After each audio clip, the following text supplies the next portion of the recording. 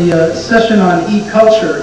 struck me as particularly interesting because it exhibited some of the aspects of the WSA that really separate WSA from other kinds of awards that are given throughout the world, such as the Webby Awards for Best of Breed in Internet websites. And that is that the e-contents we define at WSA as interactive digital content that helps to bridge the digital divide, but not restricted to websites. And this year, in the category of e-culture, out of the 6 winners, 3 of the projects represented interactive digital projects that were not websites. And yesterday at the session, those 3, along with another that is a website, were represented. And briefly, one of them was an interactive site in Guatemala, representing 3,000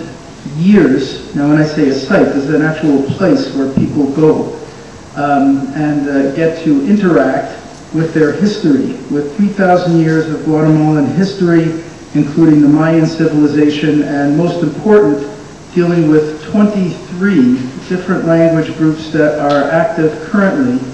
today in Guatemala. These different cultures are represented in their own languages as well as in English, and they get a chance to interact with their own history, to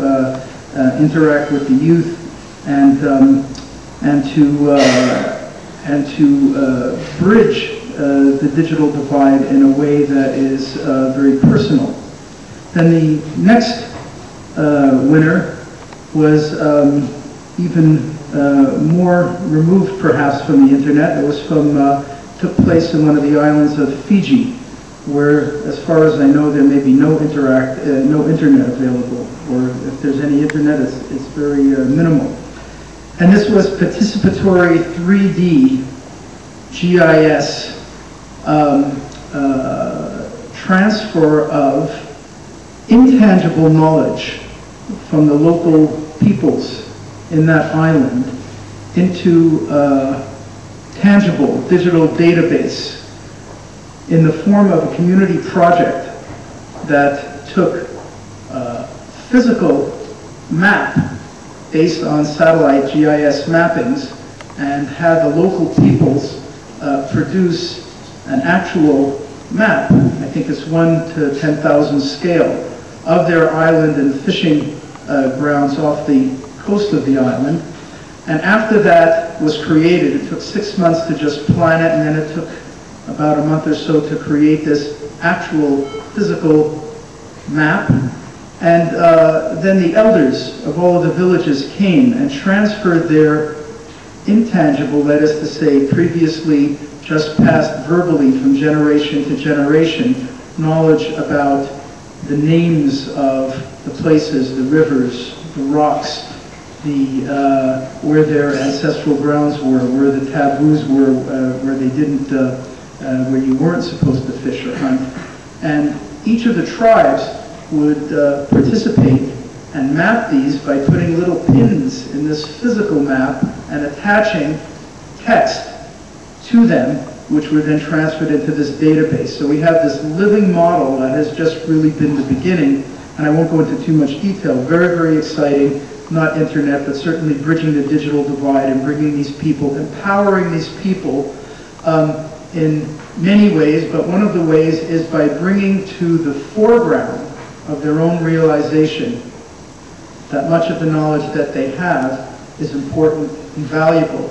Valuable for settling land claims, valuable for protecting the environment in the future, valuable for interacting with the global community in the way that it needs to deal with text and digital data.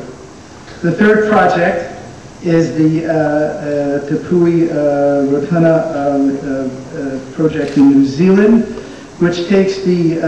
Maori legends and brings them to life also in a physical environment by mapping and using 3D gaming technologies onto different exhibits that people can go to and see, for example, instead of just seeing some perhaps ancient swords that the Maori used in fighting, they can fight with them virtually using a computer game technology and things of that sort. And then lastly, the capacitor project, which is enabling poets